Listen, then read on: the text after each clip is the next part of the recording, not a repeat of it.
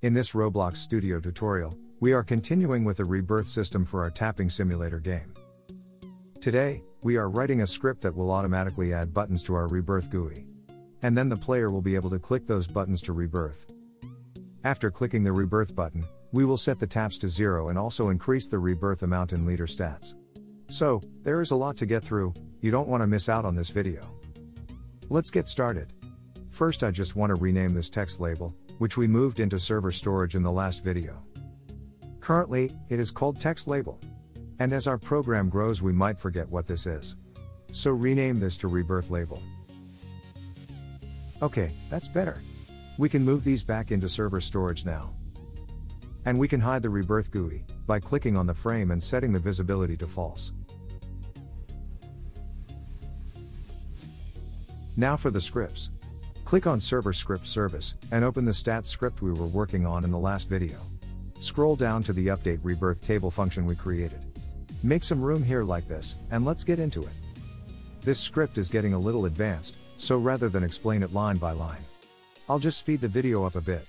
And at the end of the video, I will explain the script and show the full stats script.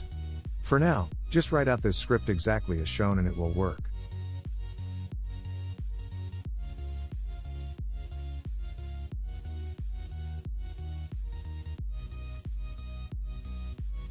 Notice here I'm adding a new function. That is a maths function to round down a number for us.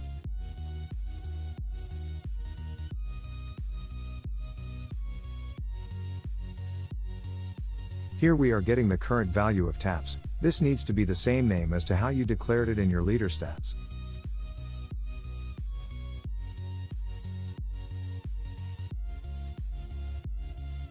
This is where we clone our rebirth button and rebirth label from server storage.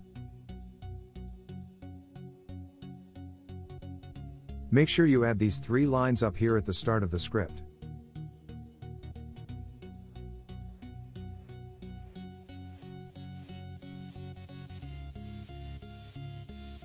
Sorry, I forgot to set up the taps needed table.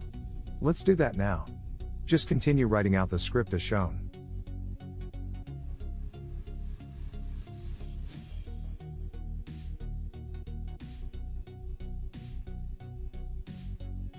Please notice, I pasted a new function here for rounding up. Make sure you add that.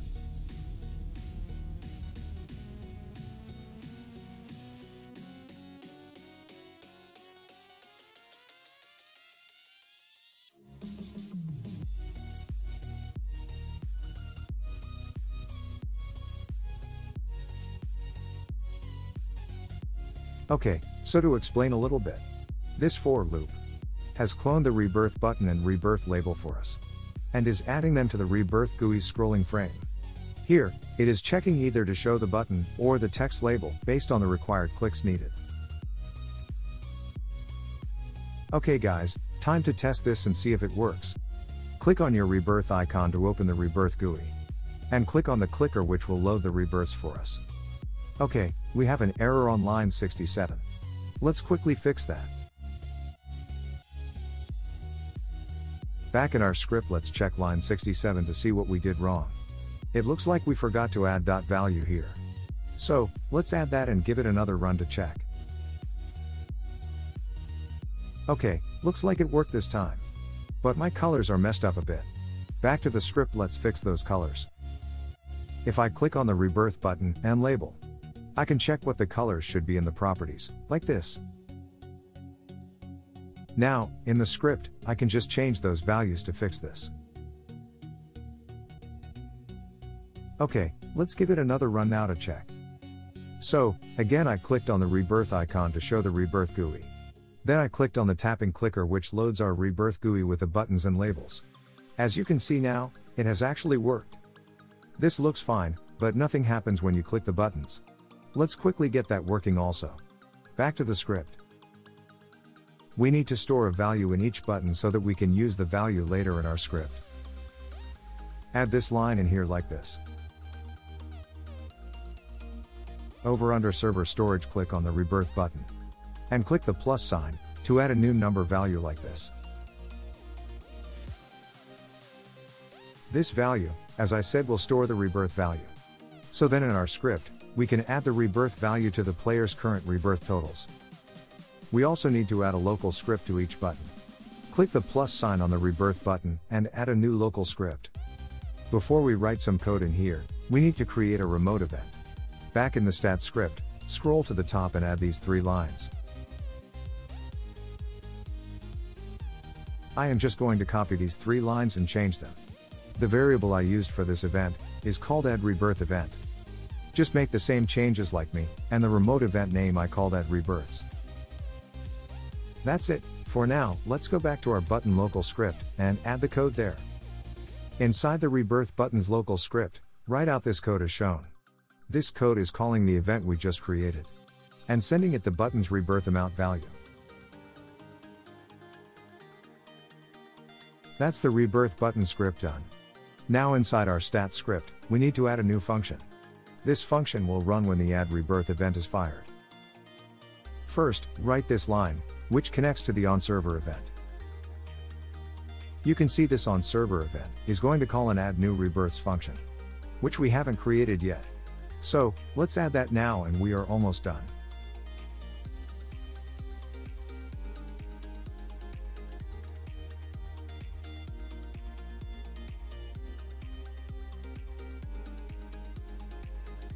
That's it. Time for a run to test it. Click the Rebirth icon to open the Rebirth GUI. Then click the clicker. Okay, now click the Rebirth button. I have left a few errors in this video on purpose, so I can show you how to work through these errors. Let's deal with this first one.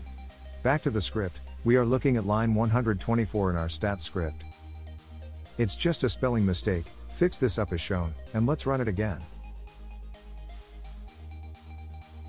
Let's try again. Okay, this time, we don't have an error, which is good. But nothing is happening, our rebirths don't increase.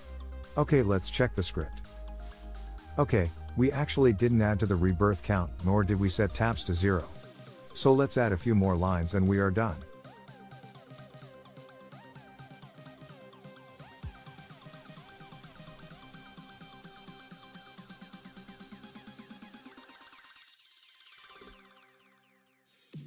Okay, let's run it to check.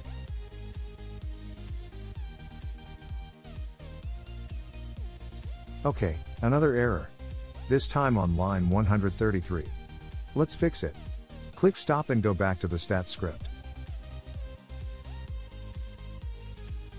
I can see what I did wrong. I forgot to add dot value here. Add it like this and let's run again to check. Click the Rebirth icon, click the clicker, and click the Rebirth button. And another error. That's fine, we can fix errors all day. Let's check line 134. This time we didn't have a capital P for player GUI. Change it like this. And let's run it again. Click the Rebirth icon, click the clicker, and click the Rebirth button. Oh look, another error. This is the last one, I promise. This is very good to show you how to fix these though, as they are easy mistakes to make. Back to the stats script and let's check line 134 again. So, the error says, Taps GUI is not a valid member of player GUI. It means we likely have it named different in the script than where we created it. So check like this. Notice, for some reason I had GUI in capitals. It just needs to be the same in both places. Let's run it one more time. Click the Rebirth icon, click the clicker and click the Rebirth button. And bam! Another error. Okay, stay patient and don't get discouraged. You are doing great. We will fix this. Line 135 this time. Ah, the dot value again. See, you already know how to fix it. Make this change and let's run it again. Click the Rebirth icon, click the clicker and click the Rebirth button. And yes, finally. It worked. It has reset the taps to 0. Increased our rebirth amount by 1, and reloaded the Rebirth GUI with new values.